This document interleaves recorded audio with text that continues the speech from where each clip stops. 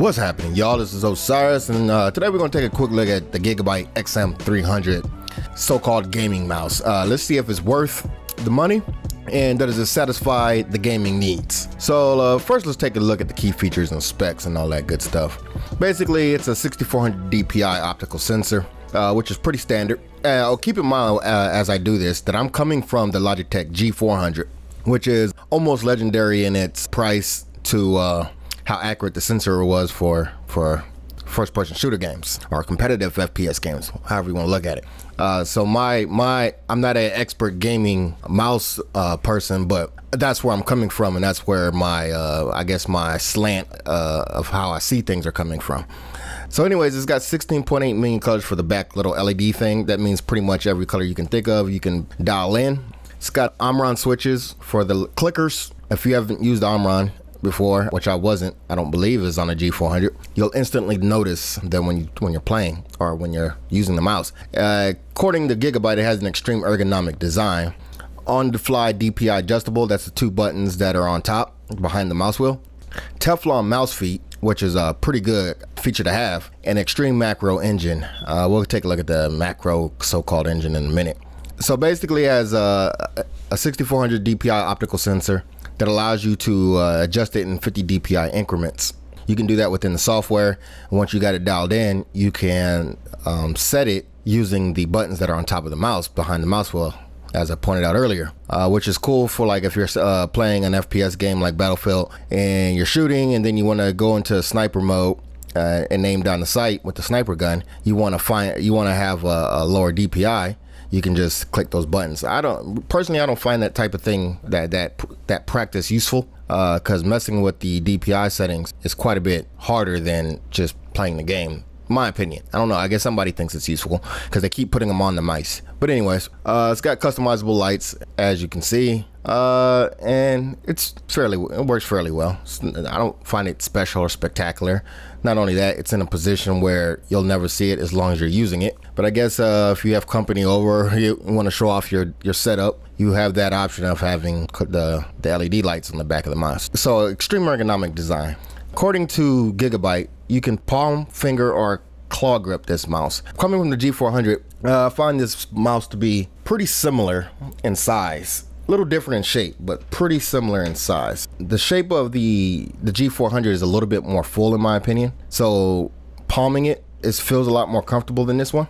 I tend to want to fingertip grip this mouse a little bit more because there's less top to it. I don't know what to call it. There's less of a hump to it, even though there appears to be more of one. I don't know. It's hard to. Whenever you buy a mouse, it's really best that you go down to a local big box store like Best Buy or something and try them out for yourself, because that's something that's really personal. And I don't think you can actually give a rating on how good a mouse feels unless you like it or you don't like it. So the lights on the side, there's 4 lights. They're like white LED lights. Those indicate which setting that you're in using the DPI settings on top of the mouse, the button. The more you push plus, the higher the lights get, and the more you push minus, the lower the lights get. And all that's set in the extreme macro engine, which is Gigabyte's software and whatnot. On to the Teflon mouse feet. So for my Logitech, I ended up buying some Teflon feet, which made all the difference back when I applied these feet to this mouse. And I suggest that if you don't have Teflon feet, they're usually only about $3, $4, $5. Put them on your mice. It's awesome. But these ones apparently came with them. They're not as smooth as the ones that I had on my G400. The ones I had on my G400 were, I mean, I guess you can call them aftermarket or third party. But these are, I would say, like 85–90% of the way there. It slides pretty smooth on my SteelSeries mouse pad. I think it's called the QTK, the same one that almost everybody has. And it works really well as far as mouse feet go. And onto the wire, you get a standard rubber wire, no braided stuff. It's got a gold-plated USB end, and I don't really think that at all matters, not even on the slightest bit. According to Gigabyte, it does 12,500 frames per second. It has a maximum acceleration rate of 50 grams. I don't know if that matters to anybody at all. It doesn't matter to me. I'm no pro gamer or nothing. So, something else that's interesting is that this mouse does come with an extra set of mouse feet, which is I thought was a really nice addition. So let's take a look at the software. So when I first got the mouse, the software was pretty like beta looking. There wasn't a lot of options in it. It just had the basic fundamental stuff and all that good stuff. And then after a while, after about 3 months, I would say, I started getting some double click problems where you single click on something and it would register a double click. So I decided to update the software and the firmware in the mouse, the software on the desktop and the firmware that's actually in the mouse. And that came with some nice upgrades actually. No more double click problem, first of all. And if we look at the software, they had some pretty nice upgrades to the software, which means they are working on the software, which is excellent. As you can see, they have static mode for the LED. Basically, you just set your mouse to whatever color you want it, and it'll just stay that way. You can adjust the brightness and the color, obviously. Then the breathing mode, where it slowly pulsates on and off. You can set the brightness and the color again, but now you have the option of changing the speed of that. In the very first iteration of the software, you couldn't do that for whatever reason, but now you can, which is pretty nice. And then you have cycling, where it just basically cycles through all of the colors. But before you couldn't change the speed of this, but now you can. Which is also nice. And of course you can change the brightness, or you can turn the LEDs completely off. I just leave mine in some type of breathing mode or cycling mode actually, and don't care. If you decide not to install the software, it'll just stay in the default cycling mode, and that'll be that. I suppose that you could actually set this mouse and then uninstall the software if you feel like it's taking up too much system, which is really not taking up a ton of, but you know, some people are super anal about how much system resources their software is taking up. Now under the buttons, so on the buttons here, you can actually set the buttons to whatever you want them to be. I mean, it's pretty intuitive. You click the mouse button that you want and then change it to whatever you need. I don't see why anybody would actually change these buttons, like the left click and the right click, or the middle click. It's pretty much standard. Left click is left click, right click is right click, and middle click is, you know, for like the web browser. It allows you to scroll using the mouse. It does have some macro functionality and multi-key functionality. You can even set the multimedia keys on the mouse. By that, it's not like simply play, pause, and stuff for your multimedia software, but you can actually set the back button to be, say, it opens the calculator, or it does volume up or volume down, or exits a program, or mute. It does mute, or it opens a web browser. All that's already pre-set up in the software. It also has the DPI loop. It opens up, you can open up your email, all that preset, which I thought was a nice touch. I like preset stuff. You don't have to go in and find the actual software and etc. blah blah blah. This is all set up for you. And if that's not enough customization for you, there is a macro section also. And the macro section is pretty much what you think it is. You can actually set a combination of keys on your keyboard to be a button on your mouse, one of the buttons on your mouse, including the DPI buttons, I believe. But usually somebody would probably set the forward and back button to a macro. But anyways, back on point. You can set a combination of keyboard macros and tie it to your mouse. Set a combination of mouse clicks, say left click plus right click, and set that as a macro. And then it has location also. I'm not entirely sure what location is, but maybe that's some file on your computer. I don't use it that often, so I don't really know what that means. It can also be set in loop or fire mode. It also can have auto detect delay time. So if you click one key, then wait 3 seconds, then click another key, you can set all that up in here. It's fairly intuitive. You can pretty much tell what it does simply by looking at the software. Then over to the pointer, which is where you can set your DPI setting. As you can see here, there's 4 settings that correlates with the 4 lights that are on the side of the mouse, and these are controlled by the 2 DPI buttons that are on the top, the plus and minus that's behind the scroll wheel. Been using it at default the entire time.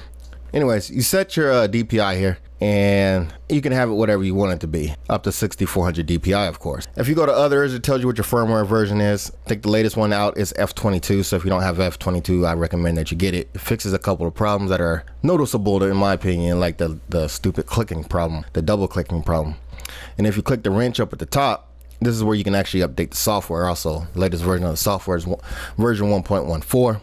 This is where you can set the settings for starting it with Windows and starting it minimize, which is what I do. And the close button, minimize the tray and automatically check for updates. Also, if you have a Gigabyte Extreme Gaming GPU, this software will monitor the temperature, the GPU usage, the CPU usage, the memory usage, and the page file usage. Now, before I updated the software, it was doing that automatically for some weird reason. But once the software updated, it stopped doing that, which I kind of prefer that it actually did that. No matter which GPU you have. I have an EVGA, but I guess this is intended to work only with the Gigabyte series of cards. So that's so that was a look at the software. My final thoughts about the mouse is, after using the Logitech G400 for many years, and you know that Logitech is, disclaimer out the way, I'm a Logitech fanboy, but thanks to Techie Route, he sent me this mouse because it came with a video card he had, and he didn't need the mouse. So I've been using this mouse for a few months now, and my thoughts on it is it's a good mouse. It's a good entry-level mouse. It's not gonna blow anybody away with extreme features, and it feels really light, like really plasticky, even compared to the almost equally as inexpensive G400. So it's not gonna blow you away with its quality and its workmanship and all the features it has. But for somebody who doesn't want to spend a ton of money and wants a good entry-level mouse that has you know, the features of a quote-unquote gaming mouse, this has pretty much all of it. It has the RGB LED in the back. It does the DPI settings. It has a nice scroll wheel that you can actually feel relatively distinctive clicks in. Not as distinctive as the G400. It's a little bit more mushier than that. You know, it's standard back and forward buttons. I think that the grips on the side, they're like some type of rubbery grip that the G400 did not have. I think that's a nice touch, and it doesn't seem to smudge as much as my G400.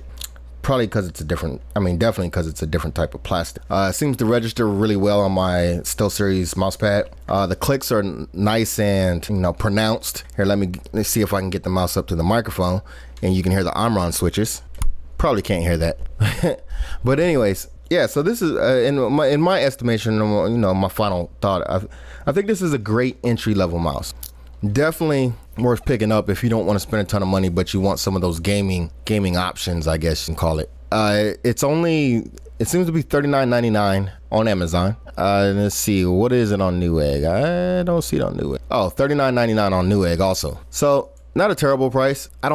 I think there might be better mice out there for this price. There's probably definitely better, especially if you're looking for very specific features. I mean, like I said before, I'm a Logitech fanboy. I would say that the Logitech mice are better mice. But this is Gigabyte, and this is not something that they're really known for as mice. You know, they're probably more well known for their motherboards and video cards. More than likely that this mouse is probably outsourced and rebranded from another mouse somewhere else. Seems to get some pretty mixed reviews on Amazon and Newegg. And those reviews, the negative ones, seem to lean towards the fact of QA. It would seem that way. Seems to be a QA problem. And my typical advice for buying any type of computer product on Amazon or Newegg is to go through the reviews, the user reviews. Kind of use your common sense to figure out which ones are just hyping it up because they just bought it yesterday and it's the most awesome, newest thing they ever had. And also weed out the people who are just salty about everything in their life and they hate everything.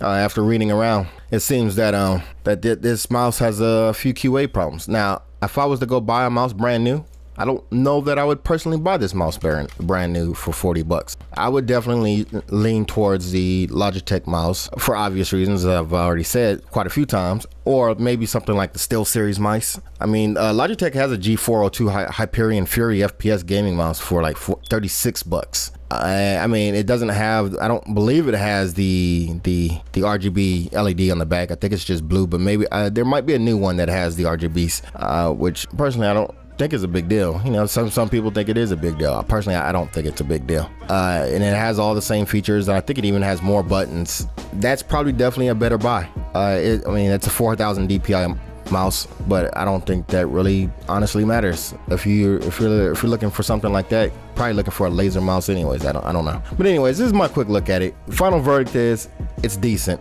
If you can catch it on sale, or you really need the RGB lighting or something, it gets the job done. It does what a mouse does in the entry level spectrum of things. So anyways, this is you know, before we get out of here, I got to remind you to hit the like button or the dislike button, and if you want to see more content, hit the subscribe button. It's been Osirez, and I'm out of here.